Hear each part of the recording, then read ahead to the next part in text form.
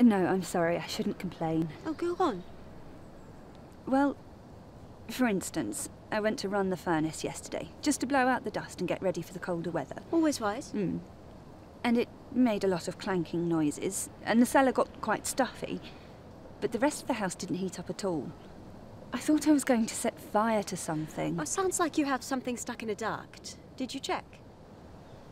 No, I have no idea how it works. Oh, it's quite simple, really. It's just convection. You can learn the basics in an afternoon.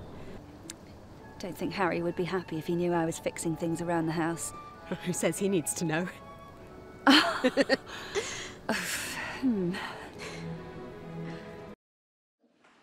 So this is Nia's guide to healthy eating, because being healthy is important. So we're going to take this banana, because bananas are full of fibre, which is really important for health. Now lemon, I'm going to put some lemon in because it's really good for conditioning your hair. And we'll put some bicarbonate of soda in too, because I've heard that's really good for like if you don't want to use shampoo anymore, because like it sorts out your hair and so you don't have to wash it and it doesn't stink, so that's really good. So that's bicarbonate of soda.